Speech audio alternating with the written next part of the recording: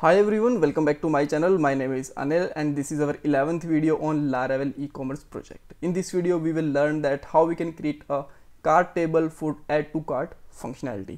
First thing is that why we need this cart table, because when user want to just buy some product, then he will just select and click on the add to cart, so that we can just keep the record inside the database in case if user just get logged out from the device and want to orders after some time, so that we have the all records for that user with the product also, right? So what we will keep in our cart table, so we will just keep the two things in our cart table. One is user ID, second one is product ID, right? So when we just want to check out the all details, then we can just use joins with the user and the product table, and we can get the all information, right? So these are the four small steps for this video. First of all, we will we will make a migrate, so that we can just create a cart table for add to cart functionality, and after that we will add some field in this cart table and migrate this table to the database. And as I already told you, this is the combination of user and product data, and we will just keep the ID of both of table, and at the last we will push this code on our GitHub repository. So now let's just go to the command line. Okay, so first of all, let's check out the database. Here you can see that we have the three tables.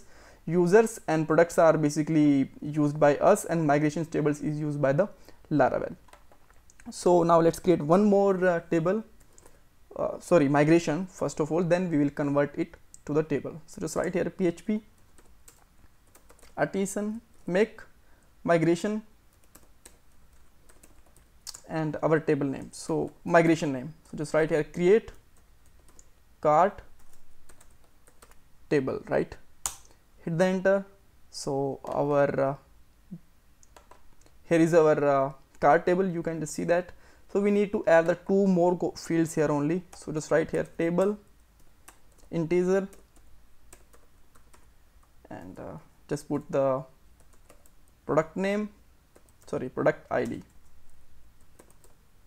underscore ID, right? And with a similar case, we can also take one more column, integer, and it will be the user ID, user underscore ID.